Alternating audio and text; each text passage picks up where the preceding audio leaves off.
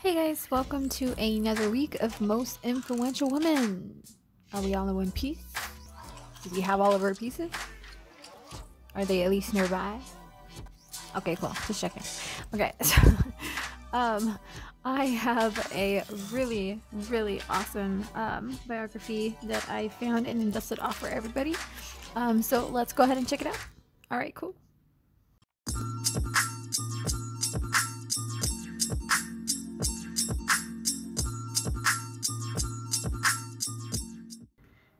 Alright, today I'm going to be introducing you to Dr. Sameera Moussa.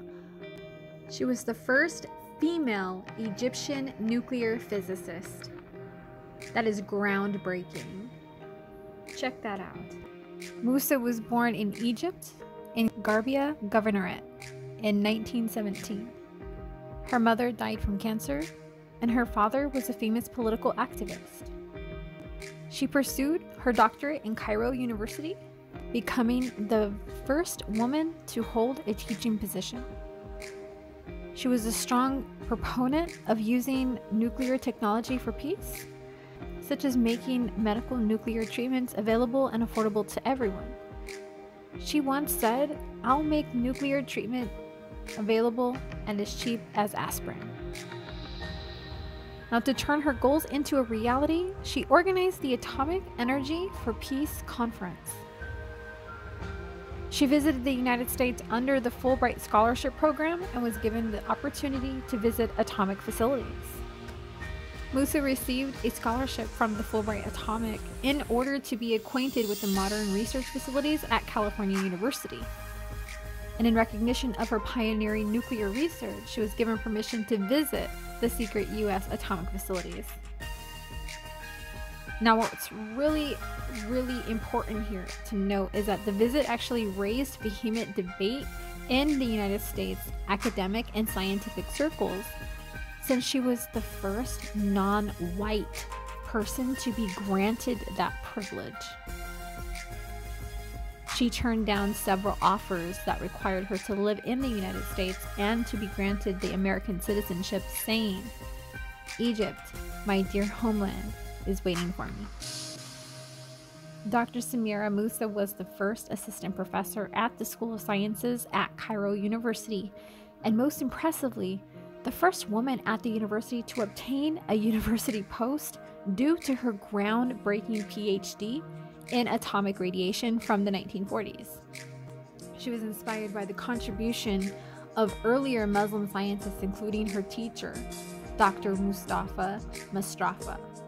Sameera began writing an article on the work done by Muhammad Musa al-Khwarizmi in founding algebra.